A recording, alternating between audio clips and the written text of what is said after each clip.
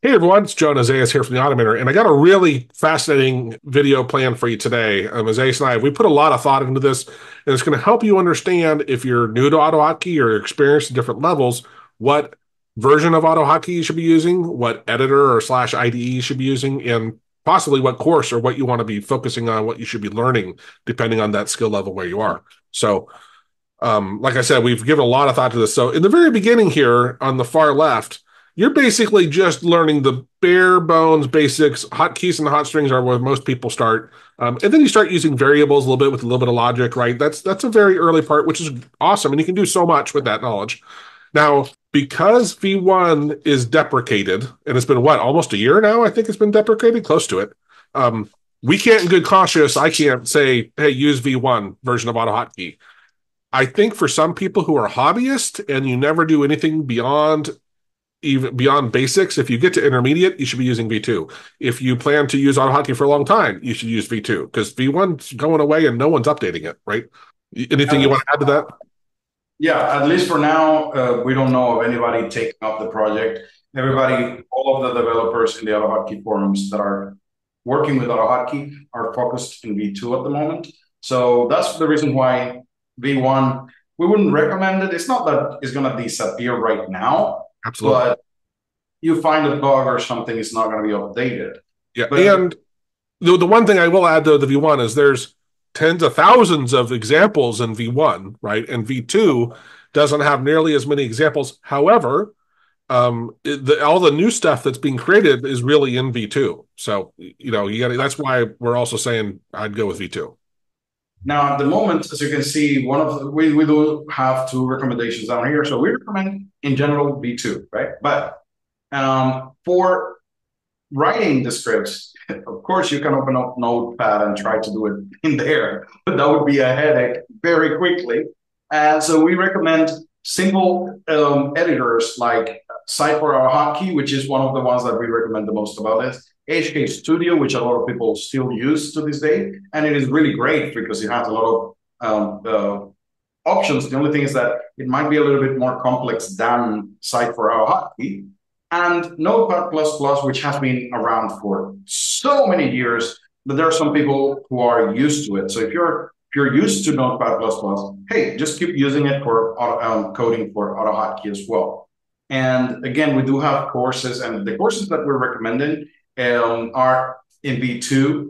We do have courses in V1 again, but we don't recommend it. And basically, at this stage, if you want to start off trying to understand the basics of hotkeys, hot strings for variables and basic logic, the introduction to our AutoHotkey V2 course might be the best for you at the moment. We cover a lot of things regarding that.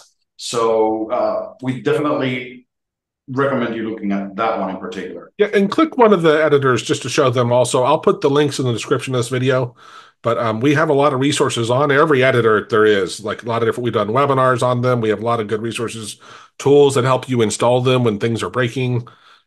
All of the, actually, Notepad, does Notepad++ have a V2 version? I think it does. But we have our own version of Studio that will, it doesn't run in V2 because AutoHotkey Studio is actually written in AutoHotkey. But Yeah. we kept the version of it in V1, but it will edit V2 files. So that one you only get from the Automator because we spent a lot of time converting it. It works. Everyone at first it was buggy a little bit. Now it works great. But I totally agree with Isaias. If you're brand new to learning this stuff, Site for AutoHotkey is by far the easiest, lowest hanging fruit. It works with both V1 and V2. You don't get a lot of the more advanced stuff with it, but you don't need it, right? So sometimes less is better. Just if you're just focusing on hotkeys, hot strings, you don't need fancy stuff at this stage. Which then, as soon as you start creating tools for other people, then things change a little bit because now you have to learn a little bit about loops more than just the basic logic, right? So more looping, using objects and storing data, creating GUIs and stuff like that. That's you're entering a different area at this point. Yeah, and to clarify, so also that first group on the left, I'd say that's usually for people in the first 6 months on the far left. This next one is 6 months to a year, is where people are usually into this kind of area. And, it's not a hard cut rule, but it's just when you start doing more than the basics, you start using loops and functions, and you store data in objects, but not necessarily doing object-oriented programming, right? And you're creating basic GUIs.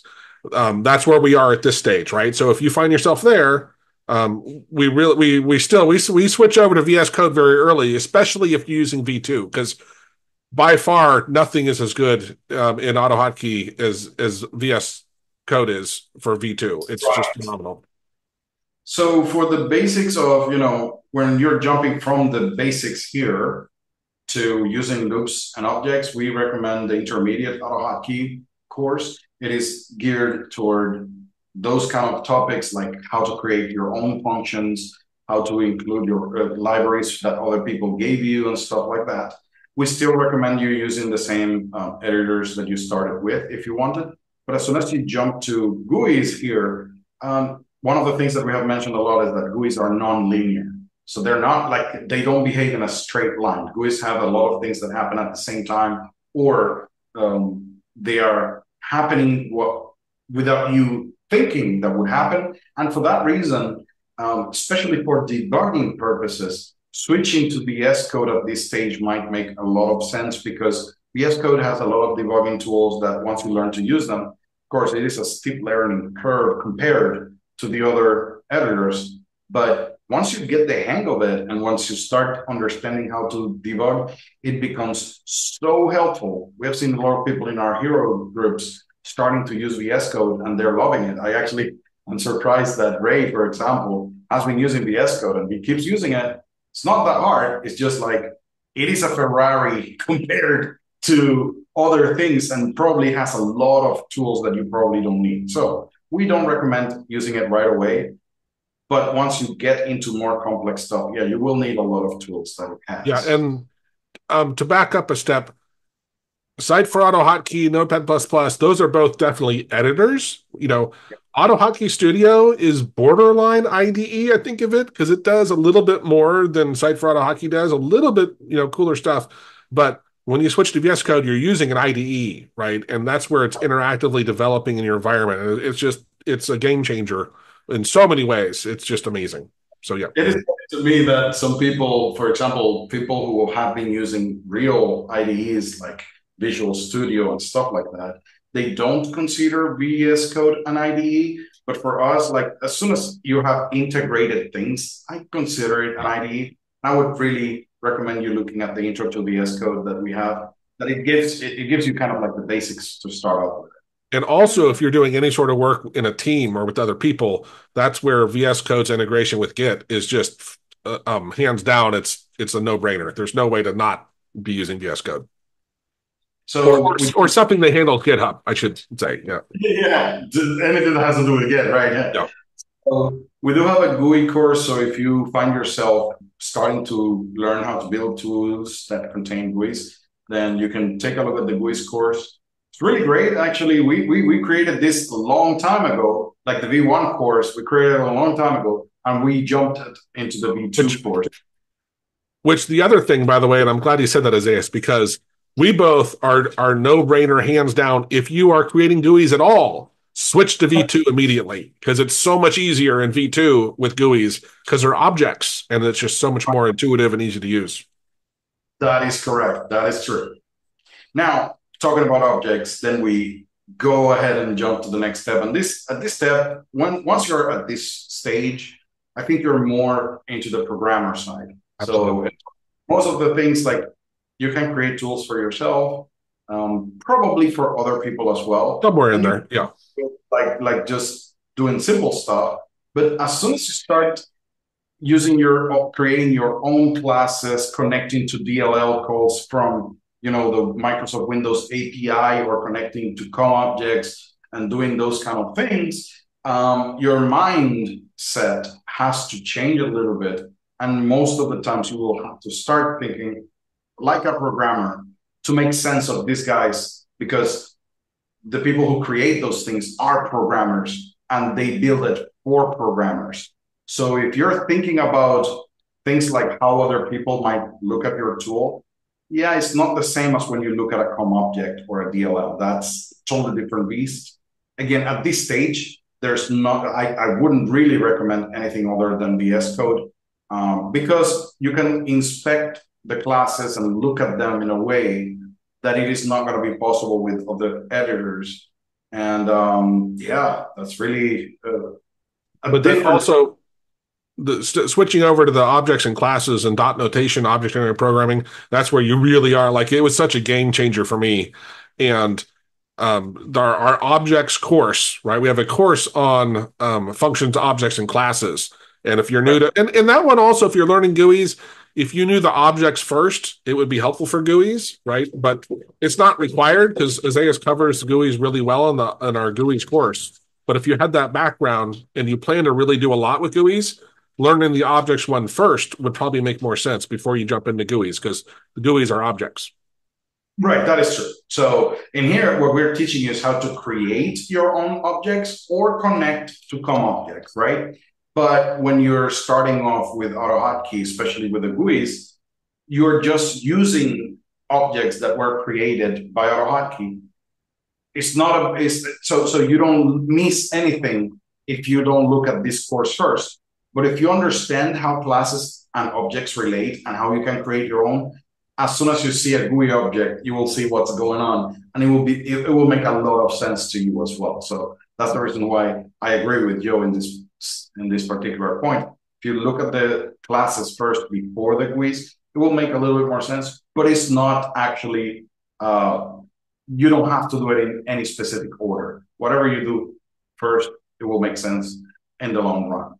Now, the functions and objects and stuff, we do have the class for that. And so this common DLL is the same objects course in here. They're both the same course. But then later on, you will have to move a little bit further. And I think, as I mentioned before here, at this stage, you're creating tools for other people, and those are GUIs and stuff. So what you're thinking is, okay, is this button pretty enough? Or is this thing centered or this? When you jump into the last step here, now you're creating libraries for other developers to use.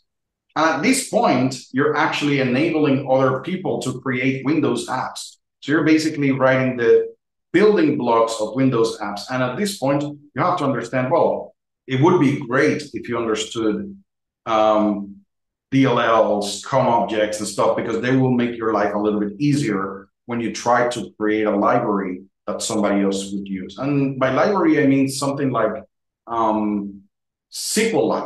So SQLite is a DLL file that allows you to handle databases. Well, many programs need databases. So if the person who created the SQLite DLL, that person created a tool for everybody.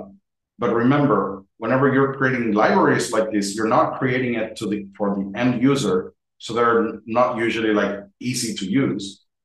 They're being built for other developers. So now you have to really think like a programmer, because now you have to understand other programmers and build a library that they could use and so on. So for that, I don't think we have a course that will take you there. Like the most that we have at the moment is the intermediate AutoHotkey. Or the objects and functions, I'd say, classes.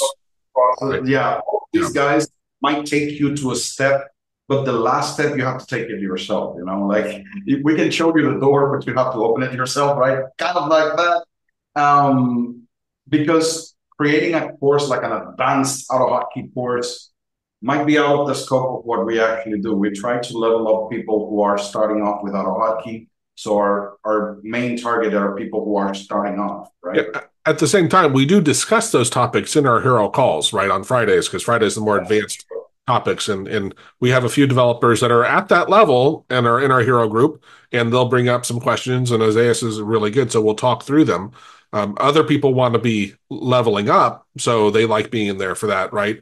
But we also in our hero group have a lot of entry level, very, very entry level stuff. So it's a big mix. Is a big mix and so on. So that's the reason why we are actually kind of like letting you know what we have available, because depending on where you are, there might be some things that are useful to you. And even if those things are not useful in the sense of, well, I know all that, but at least we have a community that you can join and we can actually talk and discuss and have ideas or answer your questions and so on. So, All right, so I hope that was helpful. I know it's very confusing. You can always shoot me an email. I'll put the email address up here if you have a question about what which course is best for you or which editor, depending on your goals.